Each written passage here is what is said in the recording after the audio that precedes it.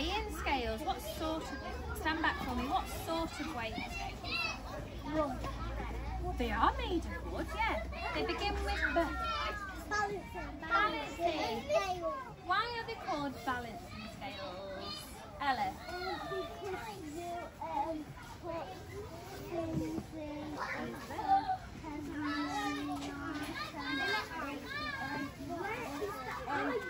One of the buckets goes down, the bucket goes down is the heaviest. Wow! What would you like to say, Harry? Weighing scales, you put loads of stuff in them and they go down and all. Okay, lovely, yes they do, Harry. So Ella has used some lovely language. She said heaviest, lightest. What else did you say, Ella? Heavier. And so looking at the balancing scales and thinking about what we've been doing, stand back for me. Thinking about what we've been doing in maths, Harry, with greater than, less than and equals to. If the scales are like this, what is it telling me? Oh, Ella, what is it? Equals to. That the weight in each side is equal. Okay? So, well, sort of. So if it's like this, what would that be? Which one's the heaviest? That one's the heaviest. It's not greater than. This one would be the... It would be less than, but it would be the lightest. Good girl, Emily. So if we swung it this way, which is the heaviest? This one. And which is the lightest? That one. Lovely. Right, take a step back then. So, if I was to put in 2 balls, That one's on that. okay, has it moved? I can't now. I'm going to stand back so everyone can see. That was heavier. That's good, isn't it? Right. And then I'm going to put in 3 points. Ready? 1, 2, 3. Which one was the heaviest? Well done. Why? Can you stand back? Why, Logan? The rings are heavier than the ball. How do we know that? It went down. It went down, good boy. Right, we're going to use what we call a non-standard unit of measure. So that means that it's a measurement that not everybody uses. And what our non-standard today is going to be beans. Like over there. I've been seeing them the whole time. I know. So, oh, the hoops, spaghetti hoops. Say I went to the deli counter and I wanted some ham. Would I say, hello, can I have 2 baked beans tins worth of ham?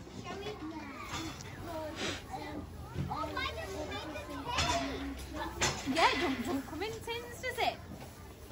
So, it's a non-standard unit. Only at Crouch Infant School today are we going to use tins to measure. Yeah. Right, what we're going to do then is we're going to see how many tins something is. So if we put a brick in here, we're going to see how many tins it takes to make the scale balance. Yeah? Yeah? So in here, you're going to put the items. So in this side, I'd write brick.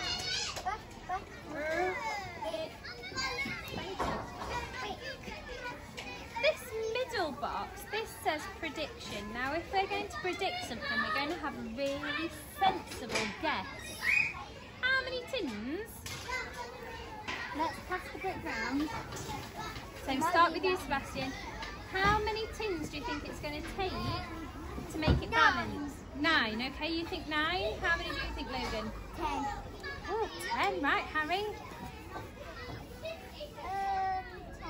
10, right? It won't be the same. You know what? I'm going to go with Sebastian's 9. So I put 9 in my prediction. Elizabeth, will you go and put the brick in that bucket, please?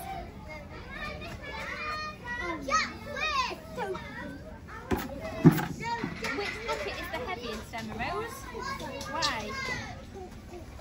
It's gone down, which is the lightest. That one. Lovely. Why, Sebastian?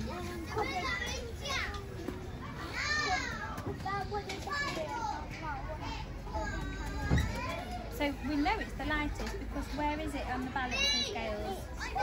Oh, good boy. Right, so Sebastian, get a tin and put it in. Has that moved? No. Right, Logan, get a tin, put it in. Oh, it rhymes. Put it in. Has it moved? No. Elizabeth, get a tin. Get in. Put it in. Put it in.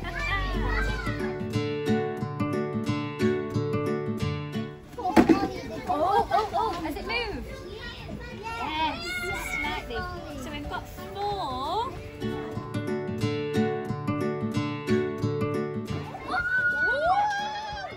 What's happened? It's moved. I want one. Is it balanced? Is it balanced? Are the scales balanced? No. Why not? How do we know they're not balanced? Logan. One's up and one's Good boy. But what happens when I take one out? Are you ready? Oh, have a look. Is that balanced? Yeah. Balanced, isn't it? So how many tins are in that book? How many? 5. Right, so then in this column I would put 5. So was 9 sensible prediction? No. I think it was. I think it was. If you'd have put 15 in there, I would have been thinking, well, that's not very sensible. But 9 is.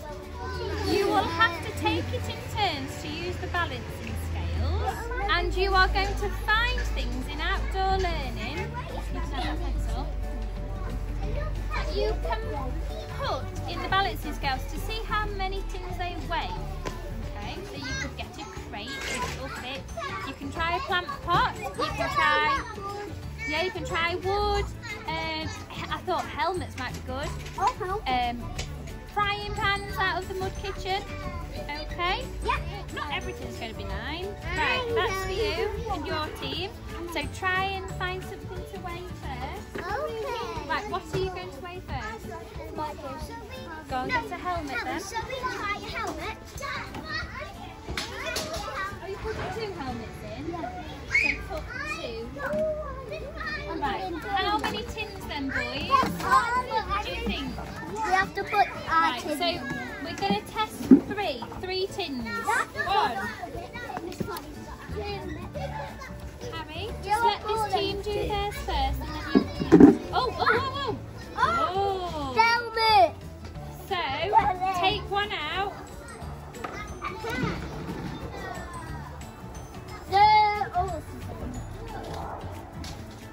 Oh, hang on. What if I put another helmet in? Harry, move your knees. It will be heavier than them. Oh, that's about right. Hang on. Yeah. Right, Sebastian, if you keep standing on the scales, you're going to skew it. Is that about right? Yeah. So 3 helmets is how many tins? Weighs how many tins? Things. So it's the same as 3 tins. What object have you got? Compass. How many? We need to count them Yeah. in. You need to count them. 1.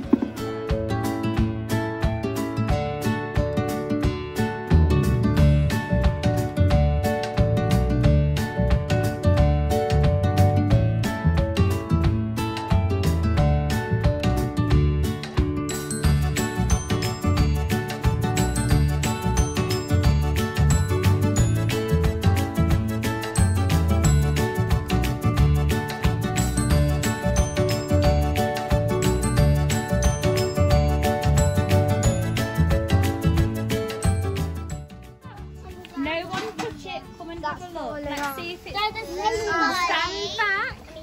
Are they balanced? Yeah. Do you think we could add any more? Yeah. I think that side's dipping slightly. Go and put another 2 in. Okay. And then that would make 77. Put 77 in. Who agrees then that that's equal, that's balanced? Yes. So 77 conkers weighs the same as 1 tin. Harry, how many tins are in there? One. Okay, so 77 conkers. Brilliant. So we do leave these out for the children just to explore throughout the year. We just have the 3 galvanised buckets and we put different objects in there sort of weekly or 2 weekly, and they just come up and they just experiment. We don't necessarily always record, but they're using that lovely language and they're working as a team, building on prediction skills, which is what we want. At the moment, in our school at the moment, we're working really hard to ensure that our maths is language rich, and just from this one piece of equipment you're getting so much language to do with measurement and weight and maths, and it's just from a piece of wood really, so it's really, really good. For EYFS, they've just been exploring it, they've been looking at it, thinking about how it's going up and down. They don't necessarily understand yet that it's heaviest and lightest, but they're able to think, right, well, I've put 3 things in here, only 2 in there and 1's gone down, so they're making links. That was a year 1 group that you've just seen, so using a non-standard unit of measure from the curriculum, and then moving into year 2, it would be really good to do it with bags of flour, look at the weights. You could do it with the tins, but look at the weights, add the weights up, or even use little cast iron weights and use a unit of measure.